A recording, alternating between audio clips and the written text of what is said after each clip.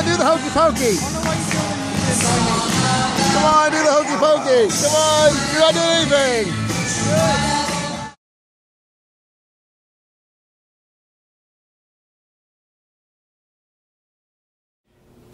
Okay, today I'm going to be installing a wall vault. I've been looking for one of these for a while, but never found one that I liked. This is finally one that I think is actually attractive enough to not have to hide it under a picture or anything. I'm just going to leave it out in the open because I'm not using this as a way to secretly hide away my diamonds and my gold from prying eyes. If I want to hide something from burglars, I'll think of a better way to hide it. This is just going to be a way to keep something at ready access for me, but keep it in a way that is secure from my kids and from any other unwanted visitors. So I will be installing this in a spot in our TV room. There's a place on the wall where there's a picture and a lamp right next to where I usually sit between the two couches, and I think that would be a perfect place to install it. Like I said, this one is attractive enough I don't feel the need to cover it. In fact, I think it looks kind of sci-fi. It looks kind of like you have your own little replicator right there in your family room. Now this kind of thing usually comes with a template, but I never trust templates. I always prefer to measure things myself. Now this is supposedly designed to go between 16-inch on-center studs, and it is 14 inches across, and it is 14 inches high, so it is a square.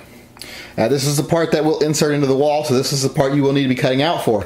Now remember, studs are 16 inches on center. Now when you take that they're 16 inches on center, that does not mean there's 16 inches between each stud, because each stud is 1.5 inches thick. So when you calculate the distance between the studs at 16.5 inches center, you end up with 14.5 inch empty space or dead space between the studs. So this 14-inch safe should fit in there perfectly. The little thing has little wings on the side that you can't see right now that can go in and out just a little bit when you're mounting it. So it should fit just perfectly. So now I just have to cut out the spot on the wall. Okay, like I said, it's going to go in that little space over there between that lamp and that mirror. Like I said, I usually sit in that little corner right there between those two couches, so that's where I spend most of my time, so that'll be really easily accessible for me. And it's a good spot because it's also right across from my television, which I use as my computer. So that's where I'm at a great deal of the time. So putting it right there is a good idea to me, because not only will it be quickly accessible to me, but it's also in a place where I spend a great deal of my time. If I'm in the house and I'm not asleep, that's usually where I'm at. Okay, right here's where I'm going to be installing the safe. I have determined that this is a good spot for it. It's easily accessible. I've got room for it. I'm able to make room for the door to drop. You have to remember to make room for the door to drop. You don't want furniture pushed up against it. Prevents the door from dropping. So I've got that much. I've got the right amount of space. It's the right kind of wall, and so I'm ready to go. Now the first thing I'll need to do is locate my studs. Now I can use a stud finder. Now some of you people may not have a stud finder out there, so you may be a little discouraged about trying to do a job like this. But in this case, I don't even have to use a stud finder, because right straight down below from where I'm going to do the installation, there is an electrical outlet and a cable outlet. As you can see, they're right next to each other and they're 16 inches apart, so I know there has to be a stud for each one of these outlets. So I can just go right straight up and start from the middle and work my way out until I find a stud. Okay, since I know my studs are here and here because of the outlets down below, I just need to go up as far as I want to go up. And I'm going to go up enough to have the safe sitting and then have the room for the drop. So I just have to find my area, find a nice level line, and draw a line just across very lightly that would follow the space between those two studs. Okay, now that I have my level line here, I'm going to use my drywall saw to just cut across from stud to stud. And that'll be my first cut, and then I'll measure out my box and cut it out. Now, if you don't have a drywall saw, they're only a few dollars at Home Depot or Lowe's, so they're not hard to come by. You didn't buy them at a lot of department stores and grocery stores. But if you can't find one, I have in a pinch before used a pencil to jab a hole and used a steak knife, and I have also in a bad situation before just drawn out my box and cut it out with a box knife. But in this case, I'm going to use the drywall saw. And you just start off by poking a hole. Now I will add that I could use my Dremel to just zip this right out, but because I don't know what's in this wall, I would rather not have any unexpected visits from power wires or water lines or anything like that. I would rather do it nice and slow and by hand. Okay, now that I have my line cut across, I'm going to go ahead and cut out the corners so that I can get an idea where the studs really are. Okay, now that I have the location of my studs confirmed, I'm just going to use my level here to draw lines 14 inches down from each spot here. I've done it on the other side already. I just get it up with the top line, get it level, and I'll actually just be following the stud down more than anything else, but I still want a line. And I'll make this 14 inches.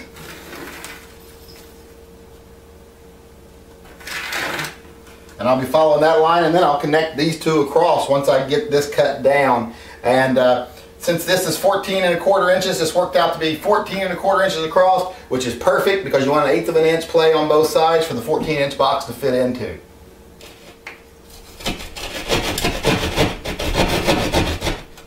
Okay, now I just draw a straight line across, making sure it's totally level, because this is going to be the bottom of my safe. This is what's going to determine whether the safe is set in here level or not. So I want to make sure this is the most level line in the bunch. There we got it, and I will cut that out. Okay, now one thing that I did know that would be a factor in this is that I knew there would be insulation in this wall. This wall is an exterior wall. It doesn't go to the outdoors, it goes to my garage. I chose it because even though it's an exterior wall, it's not a wall that's exposed to the elements on the other side. So as long as I tear out this insulation and I put in a thin backing layer of felt insulation or wool insulation, that'll be enough for this area. Like I say, there's not open weather on the other side of the wall. So that'll just be one more step I have to take care of. You may not have to take care of that in your installation, but I knew this going into it, so this is not a big deal. Okay, now I've taken the unit and I've just sat it in the hole. Laid a piece of velvet behind, like a wool velvet insulation over the back of the safe, slid it in the hole. I'm going to spare you all the pounding and shoving and cussing that it took to get it in there, because there's these little screws on the sides of the case that make it just a hair wider than the space between the studs. So it just takes a little brute force to shove it in there. Once you shove it in there, it says to pull it, mark the holes, pre-drill them, and pull it back out and drill the holes. Screw that. This is too much work to put this thing in and out of here. So I have just got it in securely. It is insulated behind it. I am just going to use the pre-programmed code, open it up, use some self-tapping screws here, put them in there, 4 screws, self-tapping, won't split your 2x4s, won't hurt them at all. There's only one here, one here, one here, and one here. So just, I'm going to zip those in there and this baby will be installed.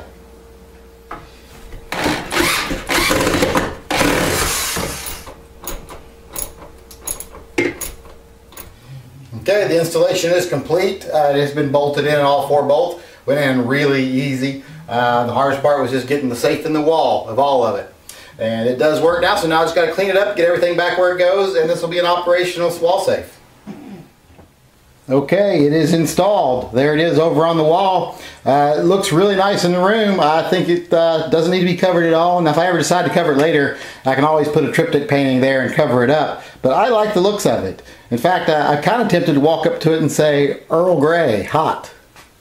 Okay, I'll give you a short demonstration of it opening here. Now this is the pre-programmed manufacturer's code. My code will of course be shorter and easier to do, but the pre-programmed one is just 1, 2, 3, 4, and boom. There you go, and there you have access to whatever you want to store in it. I personally have a car K40 stored in it now, and I will probably also put a flashlight and some other items in there. But that is the installation of the safe, and that is what it looks like when it's done. From start to finish, probably took a total of 30 to 35 minutes. So we're talking a very quick installation. It looks really good, and for the price, I mean, what I paid for this, I would have easily expected to pay 3, maybe even 4 times what I paid for this safe. I'll put a link in the bottom so you can go check them out yourself. But like I say, it's Secure Logic, I do believe is the name brand. Secure Logic Wall Vault. Very easy installation and seems to be working pretty well so far. I'll do a review on it later to see how it holds up. But that's the installation and that's the finished product. I'll just be following the stud mostly, but I want to get an idea of where my